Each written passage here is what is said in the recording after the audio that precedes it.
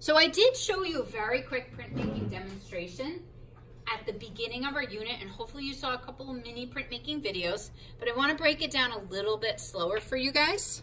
In order to print, you're going to need your block that's carved, and I'm using a different block today, that's me. And you're going to go over to the counter, and I have some stations set up, and each station has a bench hook again. I use the bench hooks for carving and for inking. And you have this rolly thing at your station that looks kind of like a roller, but it's technically called a brayer. So you have a brayer also. And to start with, we're going to be using printmaking ink. I will also encourage you guys next week to start bringing in some shirts or bags or things that you want to print on, and then we might be using a slightly different material for fabric. But to start with, we're going to be using ink on paper, and I want to encourage you guys to use black ink on white paper for your first 3 prints.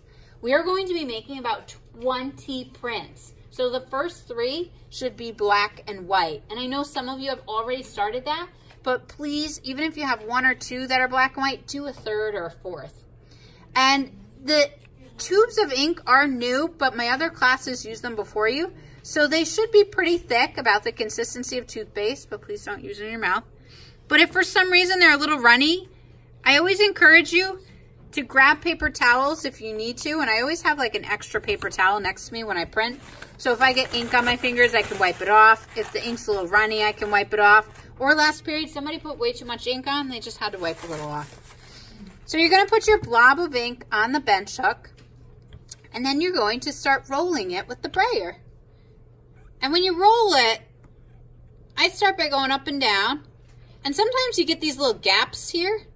It's hard to kind of see, but I have like that little gap there. So sometimes I also lift up my brayer and put it down in a new spot. And I know you can't tell the pressure, but I'm actually going pretty light.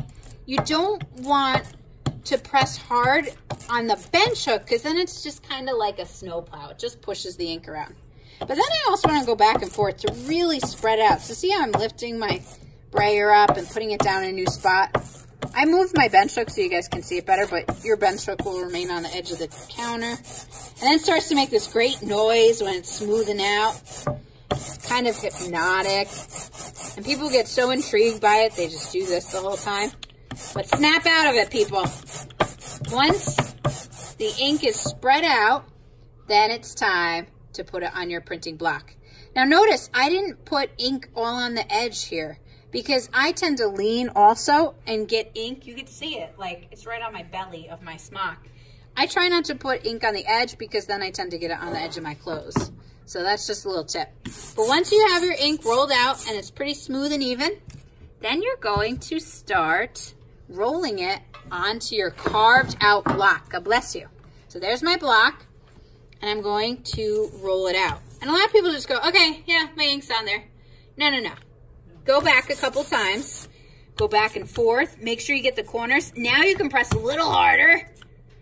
And really make sure your ink is on there nice and even. Printmaking is super awesome because you can make a mistake and learn from it and instantly go back and make a change.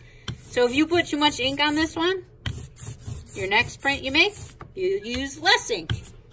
If you don't put enough on, then you add more. So you can instantly make changes. So try to make it really even though. Do the best you can on every print. And then once you get it on there and you feel good about it, I turn the brayer around and I park it on the back of the bench hook so the handle's nice and clean and dry. And the next person can use it. Now for our first set of prints we're gonna do, we're gonna take it easy. Every day I'm slowly gonna up the ante a little bit. And for the first set of prints we do, I'm just gonna leave my block right where it is. If it's really messy or crowded, you can kind of drag it a little bit if you need to. And I simply take my piece of paper, write my name on it. I even have pencils over there for you. And I just place my paper right on top. We're gonna start out really simple. We're not even gonna talk about centering it yet. We just put the paper right on top. You don't have to do anything crazy yet, no flipping of your block. And some printmakers have really awesome presses that press and put pressure on the paper and the block and the ink. we're just gonna do it by hand. I have these little things, they're rubbing sticks. They look like spoons. Spoons work, but these are a little different. Put your finger in, do little circles, little circles, little circles, little circles, big circles, big circles, big circles, big circles, corners and edges and corners and edges. And I like doing black and white for my first bunch of prints because I can see through the paper a little bit. And the first bunch of prints are really just to practice and get your technique down with the ink. So I'm doing little circles. I'm not really hitting it. I'm just kind of pressing it. I'm applying a decent amount of pressure. You can peek if you want. Oh, looking good. But once you pull it off, you can't really put it back on, so you can only peek.